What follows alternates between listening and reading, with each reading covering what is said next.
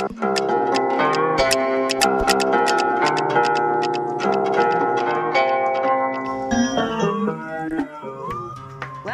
to Make That Paper, the show where we talk about all the crazy jobs we do to make the cash we need to pursue our artistic dreams. And to flip off the pandemic and get out and enjoy some national parks. Today, we are talking about the French translation occupation, or that substitute education vocation. And then there's the old medical experimentation situation. We are your hosts, Jaime Parker Stickle and Jason Bieber. And on this episode, we are talking to an inspirational actress, improviser, comedian, writer, teacher, and coach. You've seen her in all the best shows and movies like Veep, Curb Your Enthusiasm, Parks and Rec, Bridesmaids. Are you just going to keep listing her credits? Yeah, I might. Okay. She voices characters on Family Guy. She wrote a fabulous children's book, and she is a public speaking coach to some of the biggest names in the corporate world. And even after all that, she is so much more. We are so lucky to have her on the show. Please welcome the brilliant Megan Grano. Yay. Oh, thank you so much. I love your intros so much. They're so detailed. To you. Thank you. No, thank you. We're so excited. I'm so excited because Megan, like myself, is from Michigan, but I like to say Detroit. When you're from the Detroit area or like within 6 miles of it, you're from Detroit. Yes. That's my thing. I also just want to say really quick before I let it go, I've been mulling it over for a while this morning, and I was like, how do your husband and his brother adopt Jason so I can be yours and Molly's sister-in-law? I just want to know how to get in the sister-in-law crew. I think I'd be a pretty good Canelli. I think so too. You don't want that. No? You don't want that. Okay. No. I'm not saying it would be good for me. I'm saying I bring something to the table. Also, don't say that. Don't say you belong. Okay, just retract everything. Yeah. Okay, I'm just taking it all back. Okay.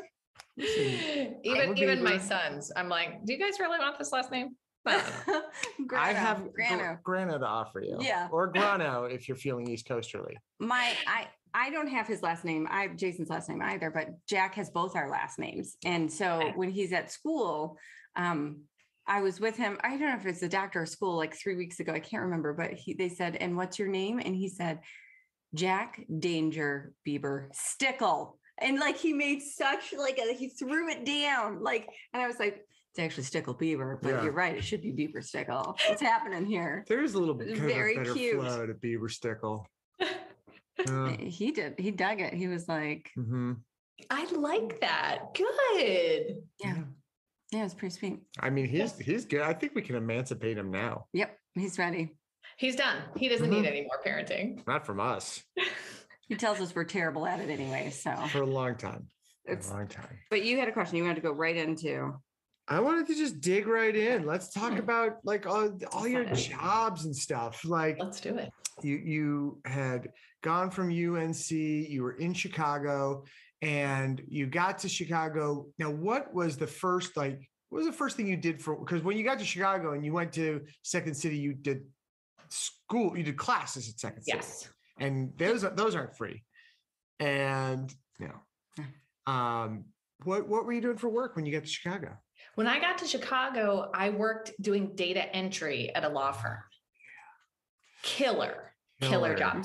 Very depressing for me. Super glad to have an income to pay for said classes, but truly monotonous, tedious, boring work. And I loved college and I loved performing. And it just felt like all day I was sitting in this dark office typing people's names and addresses into some legal software. Yeah.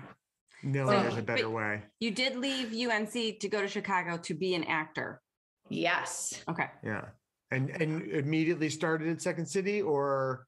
I immediately started at Second City and IO. No, wait a minute. No, I started at IO immediately, 2 days after moving there. Nice. And then I started at Second City a couple months later. I auditioned to be in their conservatory. And I think there was a little delay on classes, but it was a couple months after I got there that I started the conservatory. I also only lasted at the data entry job for 6 months because it was so deadening to me. 6 months is, I did a 3-day data entry job. That was the longest I've ever been able to do straight data entry. Well, I had interned at ABC News Detroit, and much like the data entry job, I wasn't doing the cool stuff an intern does. I didn't realize you and I both had that in common as well, that I interned at a news station and loathed it. And, I never got and journalism majors. Yeah. Yes. Maybe that explains. You don't know how mundane and terrible it is. Oh. And that's why they make up stories. Right. Because we're bored as F. It is so, yes. It is so toxic. It is like, wow. Worst. Well, I remember this woman when I was an intern calling in and going, the Michael Jackson story, like he had a book come out, a biography or something, or I don't know what it was, but she was like, I wrote that. They stole it from me. And they were like, oh, she calls every year and says this. But they literally made me, she was like, I invented Motown. I had to, with little internet, because it's like 2000. Yes. It's like the year 2000. So internet isn't what it is today, people. Yes. Google was not the resource it is today. I had to like dissect this story and find out the truth.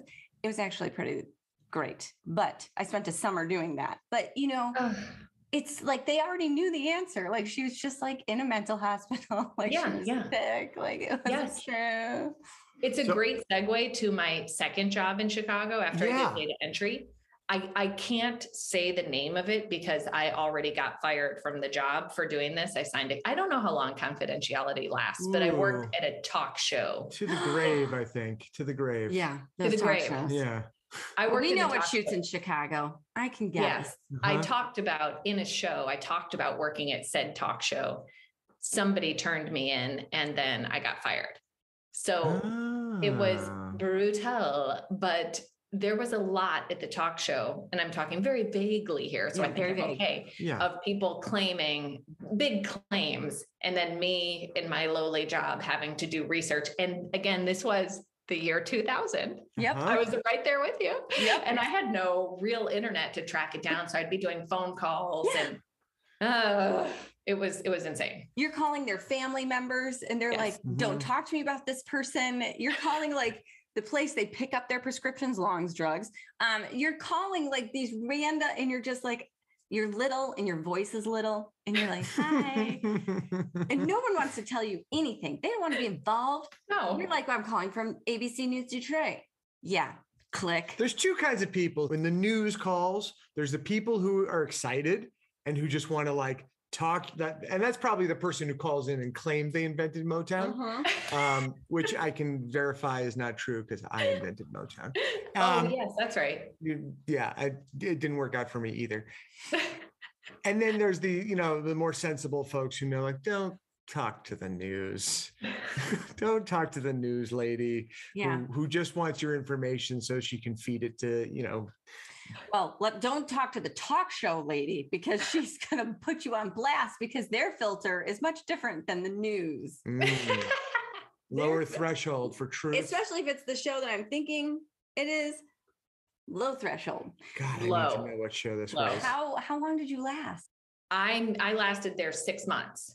That's how long I lasted I was like, it was sad because my best friend's dad got me the job, was a very high up at the organization. And I love their family. We're still friends, but I just didn't think that confidentiality thing was so rigorous. I thought it was like, and I honestly, the show I was in, I never said anything bad about the talk show host. I was talking about some of the silly jobs that I did there. Yeah. But I guess, that's just, it's not okay.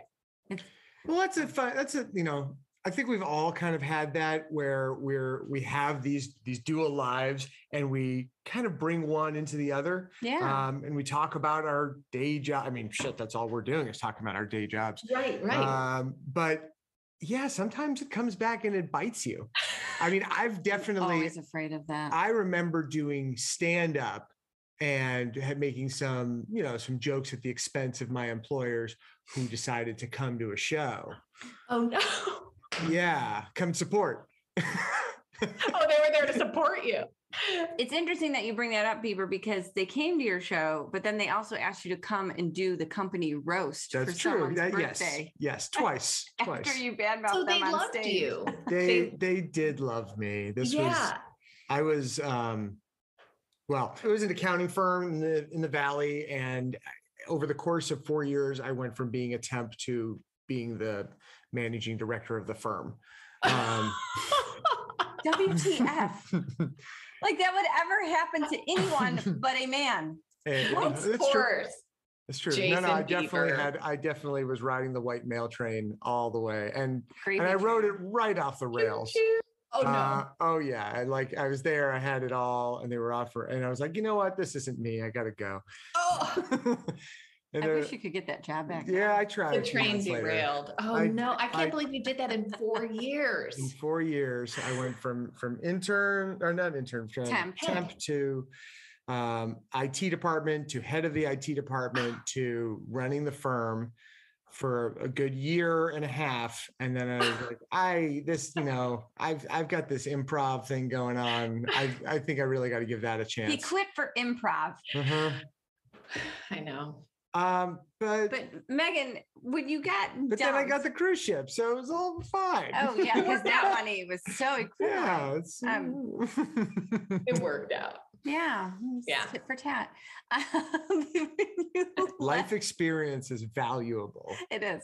When you left the talk show of your own accord, because let's be honest, talking about it on stage after signing confidentiality, there's a little part of us that is like, let's just really see what they're going to do.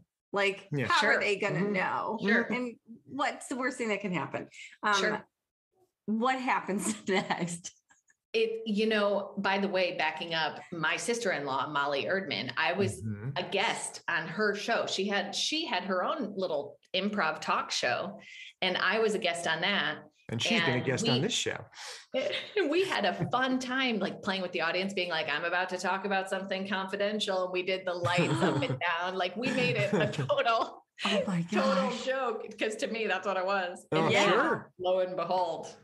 Wait, who was there? Who was the spy that was there that saw? Oh God, it was so crazy. It was a neighbor of a camera person, a camera operator. Come on. Oh my God, what an asshole. That's hearsay anyway. Let's name that person. What an asshole. Right? Oh my God. Yeah. Yep. You're a young woman. Dana Lewinsky of Chicago. You're on blast. Orland Park or some suburb like that. I don't know. I just have to say, like, you're a young woman working hard, bringing it on stage. And the audacity of some middle-aged woman who should be, she knows. We're assuming. I'm assuming. She was Karen. Karen should have been supporting your ass and been like, good for her. Oh, honey, that's so fun. She's so good. I want her to make it. Not, she talked. She said something. Oh, please.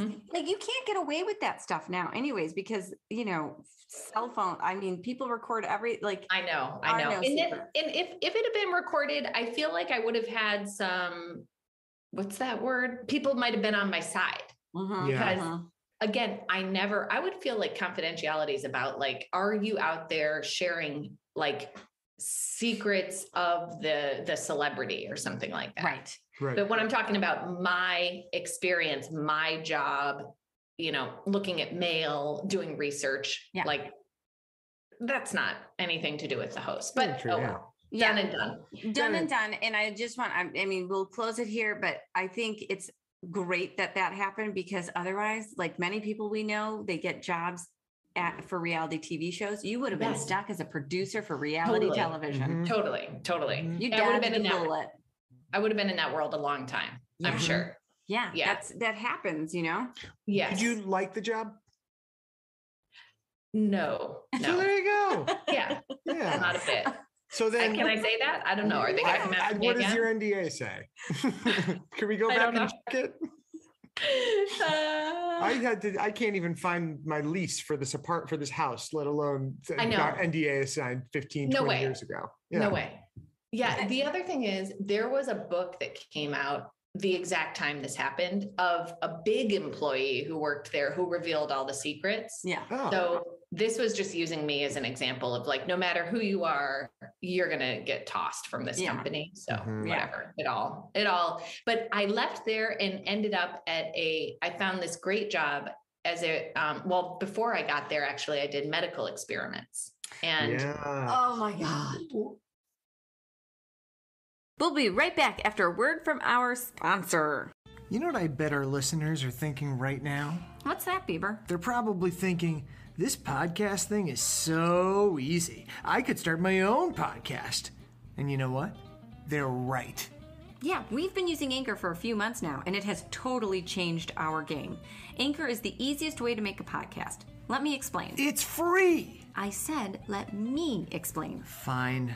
There are creation tools that allow you to record and edit your podcast right from your phone or computer. And Anchor will distribute your podcast for you, so it can be heard on Spotify, Apple Podcasts, and pretty much anywhere podcasts are streamed. You can make money from your podcast with no minimum listenership. I mean, it's everything you need to make a podcast, all in one place. And it's free. Yes. Download the free Anchor app or go to anchor.fm to get started. And we're back. Okay. So medical experiments. I mean, I definitely need some clarification. Were you the subject? Were you doing I was the subject. So you could sign up at University of Chicago. I was this sort of stopgap before I found my next paying job, regular paycheck in Chicago to support my improv habit. But I had a few months of signing up at University of Chicago that's the biggest water bottle I've ever seen. Stole it from me. That is actually a sparklet tank. It is. It's a 1 gallon. With a handle. Well, the sparklets don't have the handle. This needs a handle. Huh. Are you spilling? No, I'm splashing. That is incredible. I love it. But we digress. I'm sorry. I interrupted myself. By all means. I went to University of Chicago, reputable university, and they had all sorts of experiments that you could sign up to be a part of for pay. Yeah. I did one where they called it temporary amnesia. So that's terrifying. That's crazy. They give you a shot and then I actually don't know what they do to you during that time.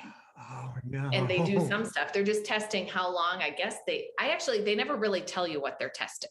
They don't tell you. Well, I can understand how that would undermine How much did they pay you for that? And where did you find this? Well, once you get in the system, I don't remember how I found the first one, but once I was a willing participant in these research studies and experiments, they would be like, hey, do you want to do this other one? And I'm like, yeah, great. Like $500, whatever. Oh, I did that one. And that was just a 1-day one. And it was probably a couple $100. But then I did one that ended my medical experiment thing. And I'll just tell you that story because it's pretty good. I did find out what it was about because I was released from the study. They were like, okay, every Monday for 6 weeks, you're going to come here. We're going to inject you intravenously with something. We can't tell you what it is. And then we're going to run tests on you. And then at the end of the 6 weeks, you get some pay up front. At the end of the 6 weeks, you get the rest of the money. I was like, okay, I'll do this. You were responsible for getting yourself to University of Chicago, but then they sent you home in a limo. And I was like, this is great. Like I have a driver, all this stuff. An actual like stretch limo? Yeah. Wow. Okay. It was nice. I was like, this is cool. And that was a far drive for me because I was up on the north side of the city. So it was like a nice luxury hour for a 22-year-old girl who has no money. I was like, this is great. And I did the first week. It was fine. Get the drugs, nothing at all. Just like, oh, okay, just totally myself. And then they had me draw stuff. They put my arm in ice. They had me do a whole slew of things. And I was like, yeah, all fine. And then they drove me home. It was great. Then the next Monday I went back and they put the needle in my arm and then I felt something go in and I was like, whoa.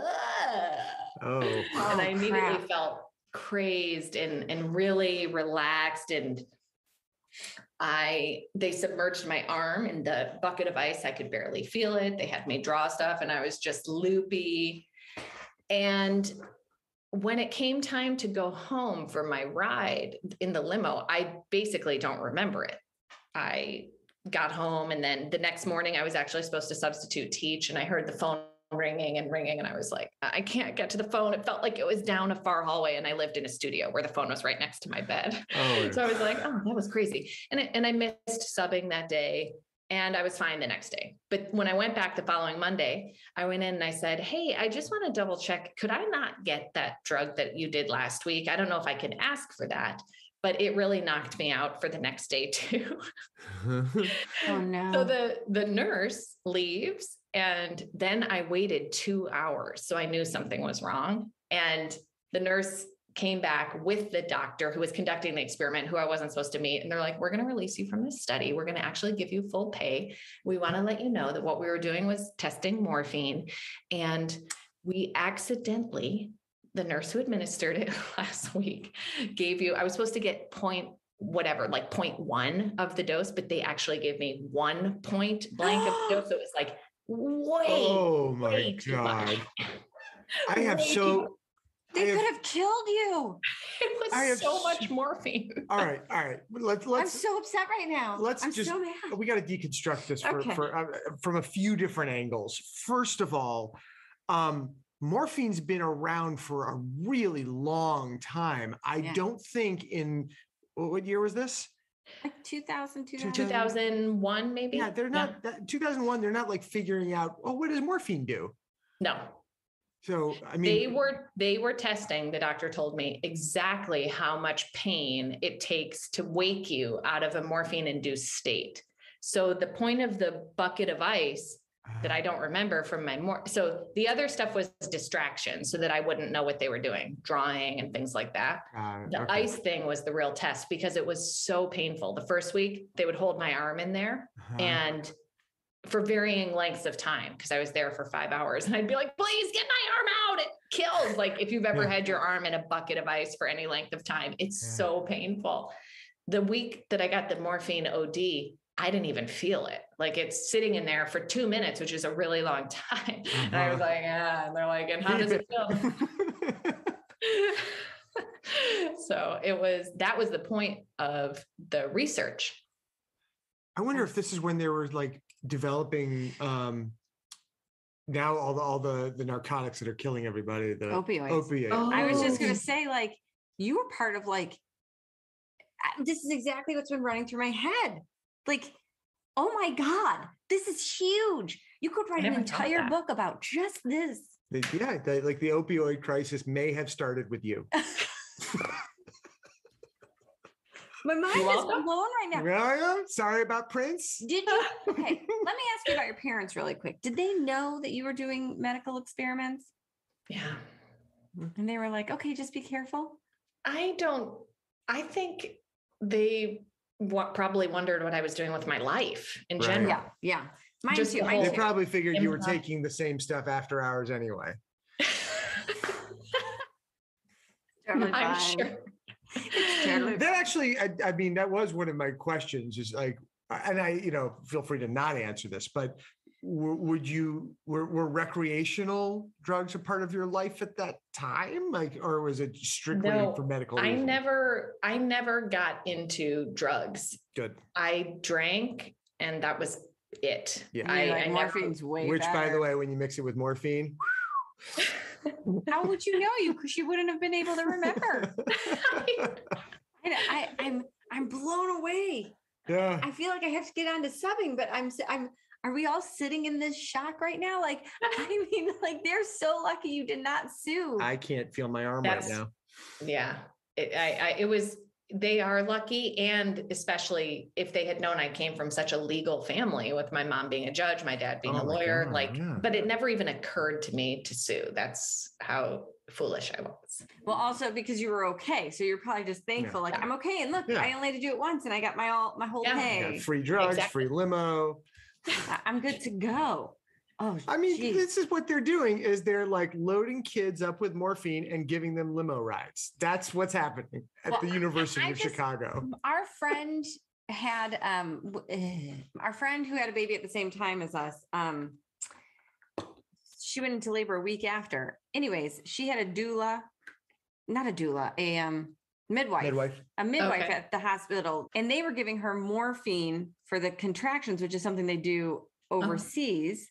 Oh, wow. And in 1913. And in 1913. Yeah, that's what I saw. Yeah. They put it on they give it through like a gas, right? I don't think you can do morphine as a gas. It's intravenous. What? Okay, so it was in a drip? Yeah. She's like, I don't even remember giving birth. And I was like, I remember her telling me to go on all fours. And she's like, I must just have a high tolerance. And I was like, no, they were giving you morphine. You just told me. Okay. So you missed a substitute teaching call. And I know I substitute taught for a day in Michigan and was like, yeah, no. After you go through all that, like, fingerprinting and I don't even think I needed a test. I think I just needed to show that I had 90 credits, like I graduated. But here you have to take like the CBEST and everything in California if you want to substitute teach, but it wasn't that way in the Midwest. Yeah, same in Chicago. I didn't have to do much anything. I don't know what it is here. I haven't checked, but I know some people doing it currently at the moment because apparently they're short on teachers, probably due to COVID, everything. So people are making, I heard in Burbank anyway, that it's double what they would used to pay. Wow. Awesome. Okay. You have to take the CBEST exam, which is math and English, and fractions. But you don't have to talk. So just your friends who are doing it, they ace that. I think it's open book, but I don't know. But still, do they give you the book? Where's the open book? Is it on Google? It's multiple I'm not sure because I'm afraid of substitute teaching.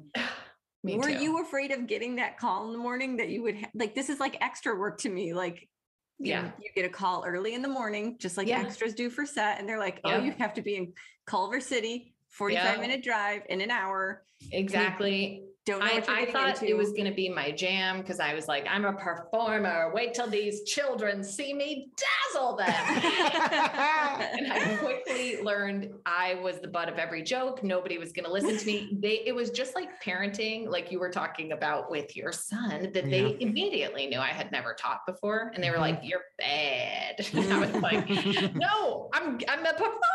Yeah. And I could never get control of the class ever. I don't know what I did wrong. And I was like, wow, I am so bad at this. And I just left that. And you still how long did you do it? And you wrote a children's book. So you weren't that bad. Which, by the way, quick side note, we got the book and we read it to Jack last night. He loved it. Oh, yeah. Everybody, we're going to link to it. We're going to link to the book. Yes. AJ and the stir fry showdown. Thank you so much. Yeah, thanks.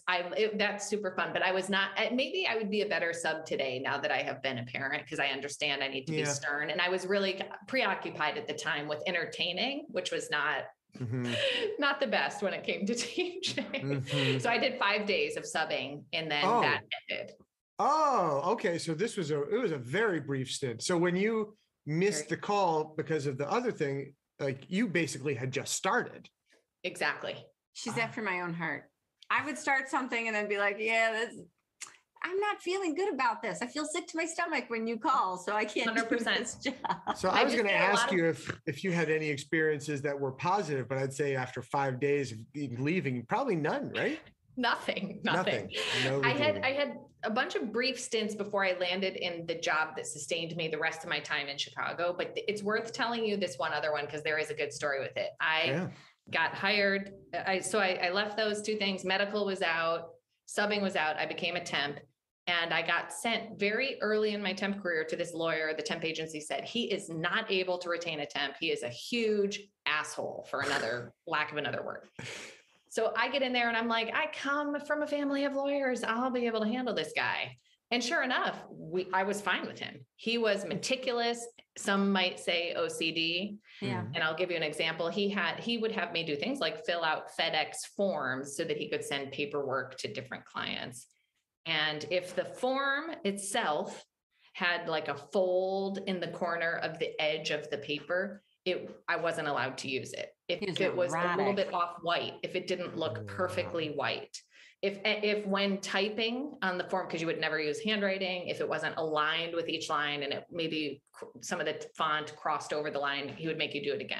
He was meticulous. So that's why nobody ever lasted for him. But I was like, I can meet your OCD and one up you, pal. I am like super, no problem. And the third day I was there and the temp agency was like, nobody's ever lasted 3 days. This is amazing. And I was like, hey, no problem. The third day he gave me this dictaphone thing to use. And he's like, can you take the dictaphone and just transcribe what I'm saying? He had dictated all this stuff. And I was like, sure. And it was about an hour-long recording. And it was the whole time I couldn't tell if he was saying his or its, like its property, his property, his or its, it was mumbly. Yeah. And at the end I was like, oh, it's. So I did find and replace, and did replace all in the whole document, replace all his with its, did that all, printed it, left it on his desk, and go to lunch. And I came back and was fired. I was like, what?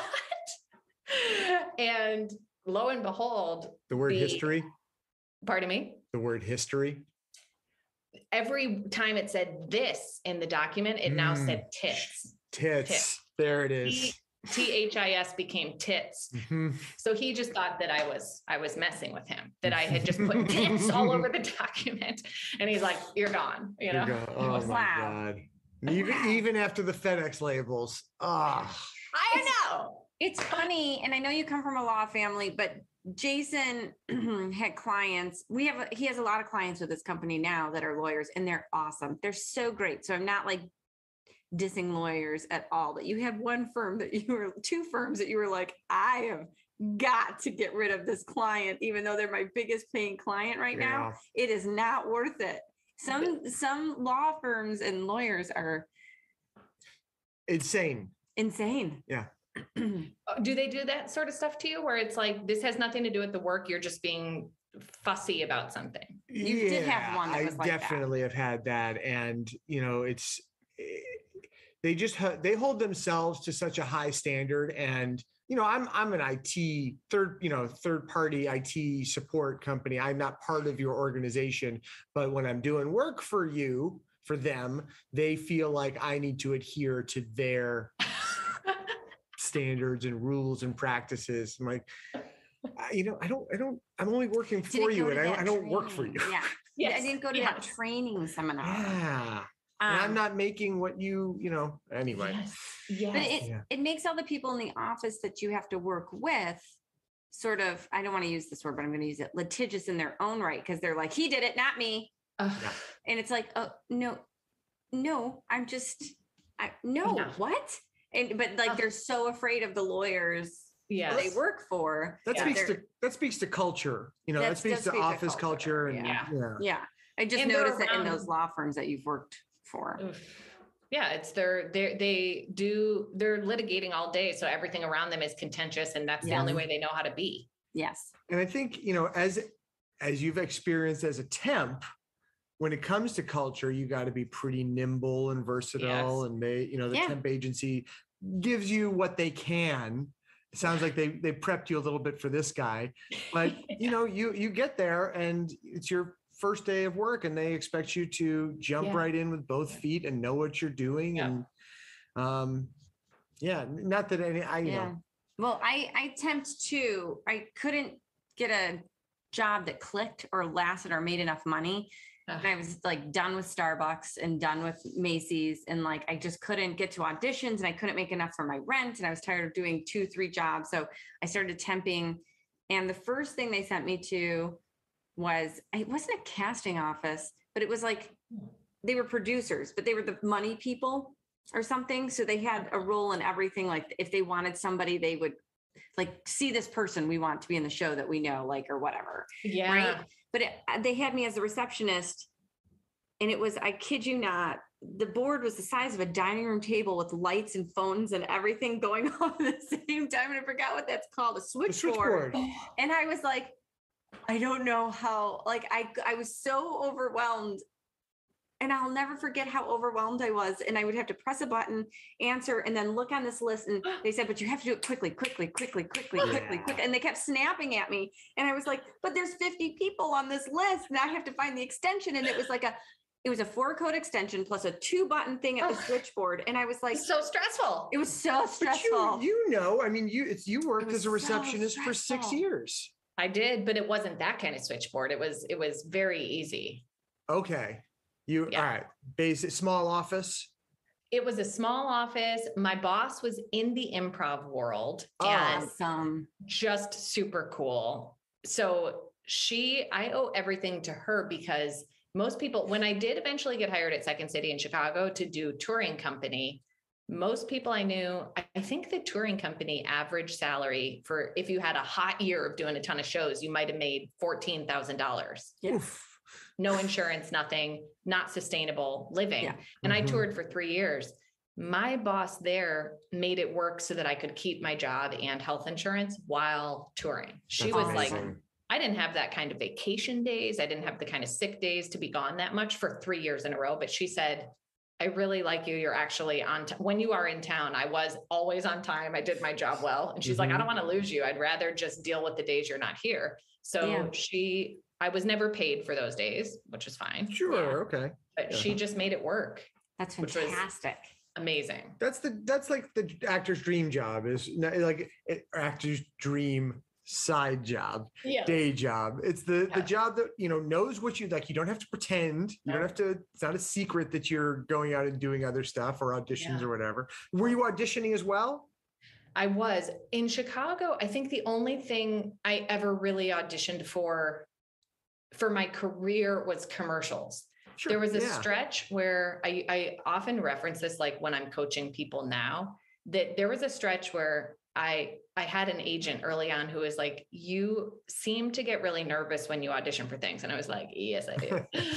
And this agent was like, I think what we'll do is an exercise for you over the next 30 or 60, I think it was 60 days, was just, I'm going to send you on as many auditions as I can. You're not going to be right for most of them.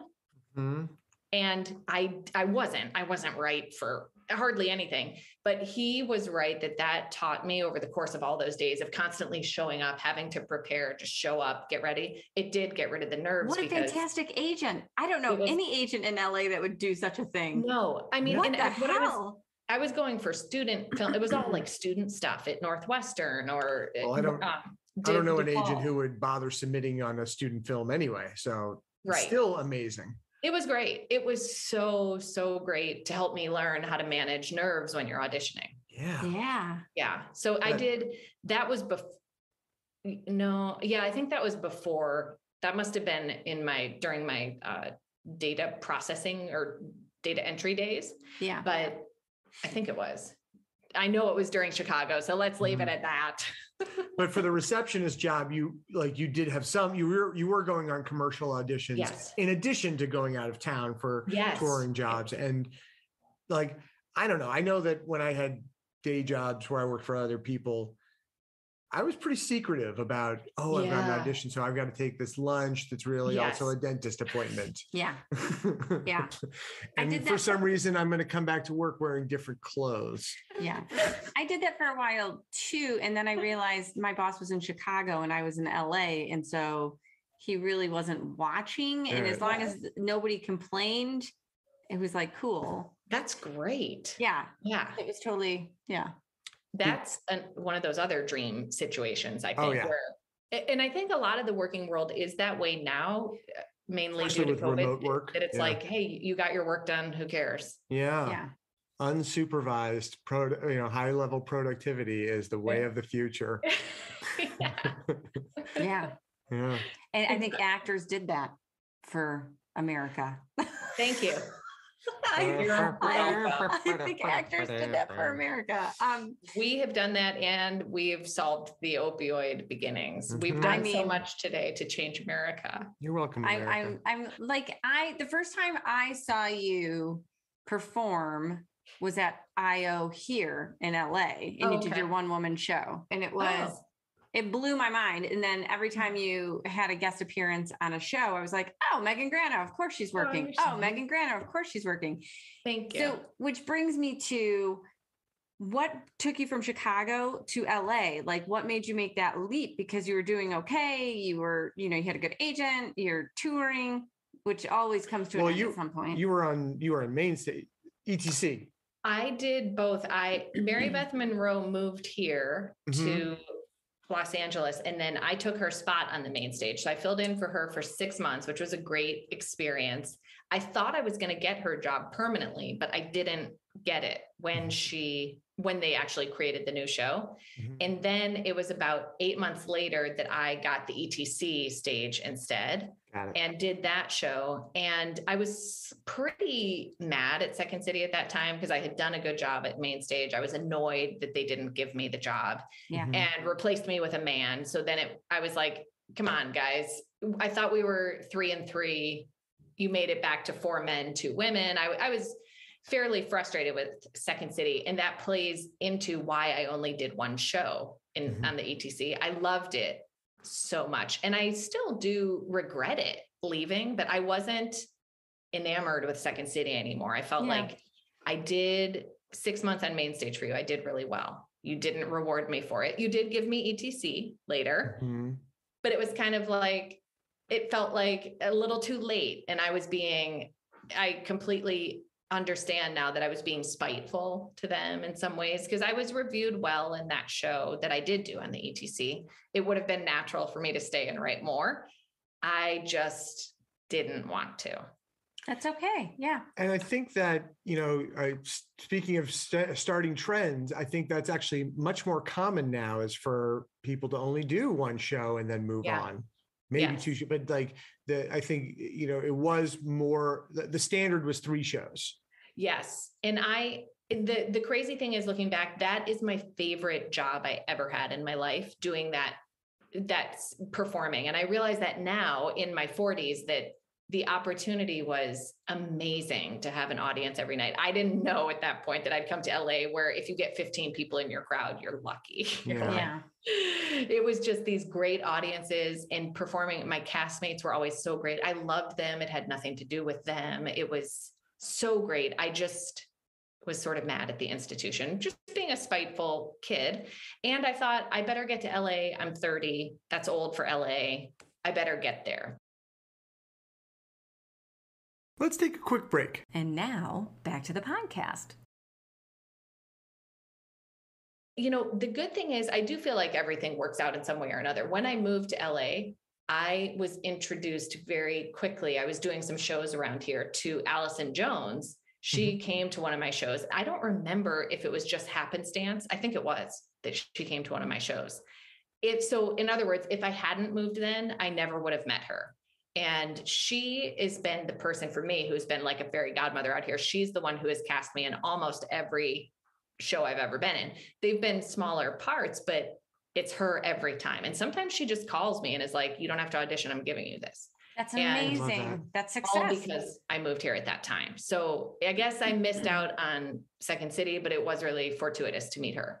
Yeah. Yeah. And you've been on amazing shows. Yeah. And the work you've gotten to do is fantastic. And it's all her, really. I've been on a few other shows cast by other people, but mainly her. Yeah. So let me ask you a question. I know you guys you left LA for a little bit and went back to Michigan. Yeah.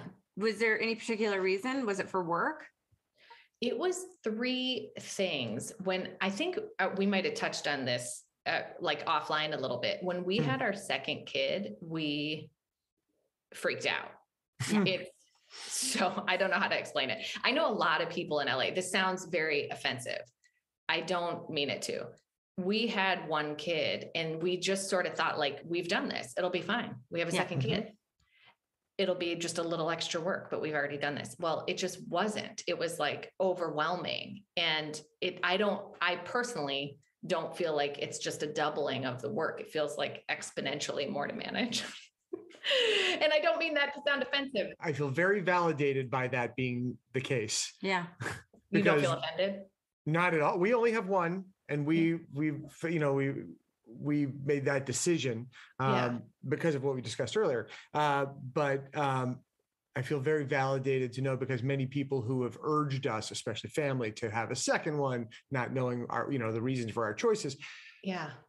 One of their big arguments is that, it's actually so much easier with a second kid. I'm like, I don't think so. Not sure. That doesn't. Well, I mean, like, I feel like now I'm 5. Vinny, our youngest, is 5, and now I'm like, now it is. Okay. Yeah.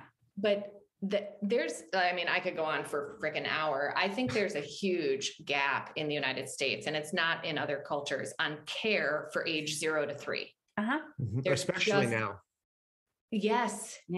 It's really, really overwhelming. And that's what we were straight into. And I think the world has improved so much since I even had Vinny, but I want to give this example of when I had Vinny, I got a call from Conan to do a bit. And I think Vinny was 6 days old. I had a huge medical problem at the time from delivering. And I was like, I have to do it, because if I say no, or if I tell them that I had a baby, I'm just going to be taken off the list. Yep. It will happen. It happens to me. It happens all the time. Not on that show, but for something else. Yes. Yep. So you just get removed. You get taken off. So I went and I did it and didn't tell anybody. And I like hid my breast pump, and I was only there 5 hours, but I was like, people are like, how you doing? I'm like, good. Like I had a baby 6 days ago, and I'm like hiding a breast pump. God, Megan. But like, that's how it felt crazy to me. And like trying to deal with my older son and trying to keep this acting job going without people knowing, because I felt like if I tell people, I'm going to lose my job. And that's sort of, I had trouble the first time around with work because I had a baby and everything I faced it. And I do feel, like I said, I feel like progress has been made. I don't know if it's Me Too related. I don't know what, but I feel like now there's much more caution with people on how they treat women who have kids. At least they're more cautious, I think. I don't know if that's true. I think it depends. I think I sometimes I see it, sometimes I don't, like sometimes I'm like, well, this institution, I went to grad school because I couldn't audition because I was on bed rest, like we talked about, because I was in a very serious situation while I was pregnant. They took me off every list. Like, oh, and then my agent said, or my manager said, like, are you still going to act, honey? Like after, and I was like, of course I am. But of course there was no auditions. She just said, I think you got your first one this year, right? Yeah. And I was like, our son is almost 7. Yeah. And I was 6 weeks postpartum, and they sent me my agents for commercial, who I love. They're fabulous. They don't send me out anymore either, but they sent me out 6 weeks postpartum. And I thought it was great. And I was like, I'm still swollen, but I could fit into my clothes. So they wanted me with my baby. And I was like, okay, so I just get to be with my baby. And it's like a commercial with my baby. Yeah. Okay. So I went, and Jason came because I was like overwhelmed. Yep. And I got the call back. And the first time I had to just wear a sports outfit. So I wore I was a spin instructor. It was fine. Yeah. I got that. So we go back, and it's all these 6 foot tall women. Oh God. With their rented babies. With rented babies, not their babies. And the babies were separate with their moms and dads. So I thought I was going in with those moms and dads.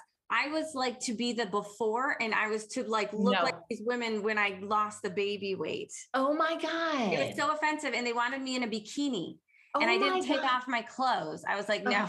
I laughed and I cried, and I just left. I was like, no, I'm not doing that. No. I'm so sorry. Imagine springing that. I'm so sorry. That's so done. Cold. That's when I went to grad school. And I'll tell you about grad school. They were so accommodating. I was like, well, I have a 2-year-old. And they're like, that's okay. We don't care. He was like 18 months when I started applying, and they called, and they were just like, it's okay. Like, we can support you with your child. Like, we can make accommodations. And they did. They did constantly.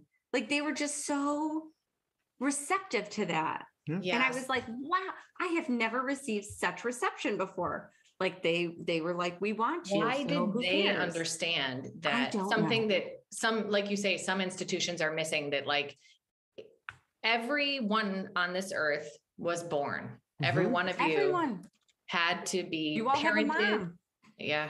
You all had to be like, I don't know if mothered, maybe some people have 2 dads. I don't know, but it's you had people who had to tend to you, or you wouldn't have lived. And that is what we're doing here. I will be able to work again. I may need a few weeks of tenderness and care, but like, I was even thinking after I had my first son, Jim Belushi, who has this, I tour around doing comedy with him. And he has a reputation as being such a man. I think he even wrote a book. I forgot the name of it, but it's all about like, man. Yeah. But he couldn't have been more accommodating to me. He said to me as we toured, bring your baby. Every place we ever played, he'd be like, she needs a room to pump in, get her a room. Because these were comedy clubs, a lot of them, which are male dominated at the time. This is 9 years ago. But I was like, oh, it really could be easy. It really could be. He never made me feel bad about it. I was still able to do the shows. I perform that whole time. He just made it easy. Yeah. Because he gets it, because he's got kids, he's got a wife, he's a family man, and he, So you toured with him doing stand-up and improv. That's amazing. Yeah. And he paid you as a mom, and you were able to bring your kids. And we're doing some shows next week in Wisconsin and Chicago. We still do shows, not as much as we did before, but we used to do a ton of shows. When Anthony was a little guy, I think we were doing 60 shows a year, and he just made it so easy. Did you have to have a second job while you were doing that? I did teach at Second City that whole time. Yeah. But really, he paid and continues to pay super well. It was more just for me because I wanted to be teaching at that time and be involved with Second City. Mm-hmm. But I really didn't have to. No. Yeah. That's awesome. He was great and continues to be great. We just don't tour as much, which is a bummer, but it wasn't awesome. Well, maybe now that COVID is yes, sort of in that middle spot. Yeah. When you got to LA, did you look for any work, or did you just go teach at Second City? Like, what was? Yeah, what were you doing? The first couple months, I just got the lay of the land. I think the first 2 months, and then I started teaching at Second City, and that was my main gig. I taught. They made it progressively harder for teachers to get multiple classes, but at that particular time, I think it was 2009. I was teaching 4 or 5 classes a week for them and doing extra coaching on the side. So I was totally able to make a living off of that. As time went on, because I taught there a bunch of years, as time went on, they kept reducing how many classes you'd be allowed to have. You guys both taught there, right? No. I thought you did. I finished the program before you started teaching there. And I think I went on tour. No, actually, I was back from my tour when you started teaching. Yeah. I was graduated from the writing program there before you started teaching, like just before you started teaching. I think 2007, but I didn't teach there. I've taught outside of. Maybe that's why I thought that. Okay, so you were teaching, making ends meet, obviously booking acting jobs, which are great when they come. And then at what point did you shift into? Well, I'm going to differentiate between coaching, because you were coaching improv groups, but then you made a big shift into what you're kind of doing, what you're doing now, which is coaching for public speaking. Yes. I got hired as a writer at Jimmy Kimmel, which was another dream job. It was awesome. That's not even a side job. That's right down the middle. That's the career. It was the greatest. I really, really loved it. I was not there as long as I wanted to be. This ties back to having a kid. I just did not understand. I wish there was coaching for women who are about to have babies, because I was like, I have got this. Don't you worry. I worked at Kimmel until the day before I delivered. I worked till August 17th. I delivered Saturday morning, was this Anthony August or 18th. Vinny? And okay. Anthony. Yeah. And it was, then I moved into the world of being rocked, where I was like, wait, what? Everything is not what I thought it was going to be. And if someone had been able to tell me, hey, give it a few months, you will be back, you'll be able to write again, et cetera. But I got a lot of feedback after I came back, which I don't think they were really flexible with how I came back, meaning that they were like, do you want to come back in 2 weeks? And I was like, yeah, I guess. And then when I got to 2 weeks, I was like, oh, wow, I don't think I'm ready to be back. And then and they were like, how about 4 weeks? And I was like, no, I'm not ready to be back. Again, in hindsight, if I knew more about parenting, I would have been like, look, I'll be back in 12 weeks. Right. That's pretty normal. It's standard, but I didn't know to do that. So then when I did come back early, I think I came back at 8 weeks, which is too early for me. I know there's some awesome moms who do come back really soon. It was not enough time for me. And especially, it's a really rigorous job. It's really demanding. And I was learning how to be a mom. So I didn't last that much longer at Kimmel after that. The fortunate thing was, while I was there, I was introduced to Sheryl Sandberg by a writer friend who was just starting her Lean In book tour. Lean In, like the Right. phrase, everything that I feel like changed women everywhere. And she was looking for coaching she has like awesome coaches who live in DC, who are political coaches. They worked in the White House. They advise you on everything legal, how to be on camera without getting into legal trouble. She wanted someone from Hollywood who was more acting and also who could write and potentially punch up jokes and things like that. So they introduced me to her because they're like, she writes and acts, which the people at Kimmel, that was also unusual. Like most people were just writers. And then they hired separate people to do bits. So we met, and Cheryl and I really hit it off straight up right away. She kept bringing me in for more and more work. And eventually I was on a plane with her. It's her plane. We're on the private plane. Did she shoot you with morphine first or? Which was my first experience on a private plane. Like it was so amazing. I was like, wait, people fly this way? Like you don't have to go through security. You just go to these private airports and drive it's so easy. To the stairs to the plane. Yeah. Yes. It's like all you need is your tail number and you're just on your way. It was like, and there were snacks and they were so nice. And it was just us. And Cheryl was like, yes.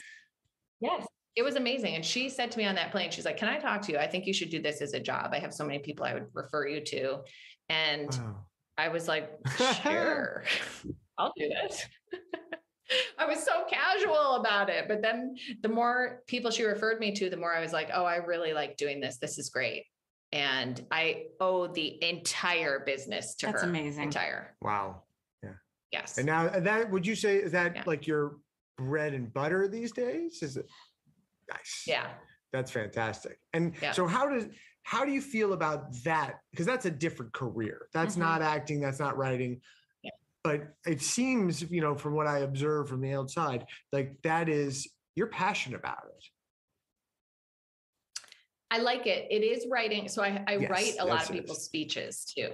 So that part is writing. And then the acting coaching feels very similar to coaching improv because I coach them on how to deliver the speech. Most of these people are brilliant, but they're not performers. So I feel like I'm directing level 1 improv most of the time. So I enjoy all of that. I miss doing more comedy. I really do. I haven't had like an acting gig since before the pandemic, paid acting gig. So I totally miss that because I prefer a balance of the two, like getting some work, acting, and then getting to do this because it is fun getting to write for people. It feels, honestly, it doesn't feel much different from Kimmel. Like I have a current client I'm writing for who I have to figure out her whole voice. Feels a lot like Kimmel, figure out what jokes she can do in her speeches. So that part is all like my nerd brain. I love that, like figuring out what will work coming out of people's mouths. Yeah. So I like that. A little bit of character study. Maybe you have to learn their business a little bit as well. Yes. Yeah. Huh? Totally. Yeah. Smart. But also the writer, like, writers, we like to dig deep. It's research and development. It's like learning new topics, learning new information. It's surprisingly interesting all the time. Yes, I agree. Like I would never know half the stuff I know. I just worked on someone's speech about insuring roofs on residential housing, which I'm like, okay, whoever, I know a lot about it, guys, if you ever want to know. I'm sure it'll come up. In my next book, I'm going to be writing about roofs. So I'm going to call you up. Centers on a roofer. The Hollywood roof murders. Do you say not roofies? No, just roof. Well, we've had 2 alarms go off, so we gotta usher you out, I think, right? Yeah. Tell your client, I know. They're welcome. Yes, I'll tell them. This is so awesome, and you've really explored like so much. I know there's so many more jobs you've done, and we could talk. We didn't even talk about French translation. I was going to do a whole French bit with you. Oh, God. Darn it. That's all the French. That is it. And I had to write it down beforehand. Say two. Non son Ne son fini. fini. C'est bon. That's the most useful phrase to know. C'est bon. That's Well, all I remember from French class. Megan, thank you so much for jumping on here with us twice. For those who don't, because we edited 2 things together because we got interrupted last time. Thank you for making the time and joining us. This has been just so great talking to you. Thank you so much. You're amazing. The book was great. We're going to link everyone to the children's book that Megan wrote because it's amazing, and link to so many other ways you can see Megan. Thank you so much for having me. I can't believe it's been an hour we've been talking. It goes so fast with you guys. You're amazing. Thank you. Thank you. We would like to thank our guest, Megan Grano, and all of our guests from this season. And most of all, thank you to our listeners. We appreciate your support. We love doing this show and look forward to bringing you more incredible stories next season. Make That Paper is us, Jamie Parker Stickle and Jason Bieber. Episodes mixed and edited by Jason Bieber. Our theme song is Monday Girl by Jordan Bieber. Make That Paper is hosted on Anchor FM. If you like the show, do what all podcasts ask you to do. Subscribe, rate, review, and share and talk about it on social media, at work, family gatherings, and at your favorite watering hole.